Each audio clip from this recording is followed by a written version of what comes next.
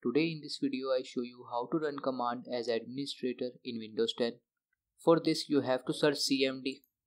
Now you have to click on run as administrator.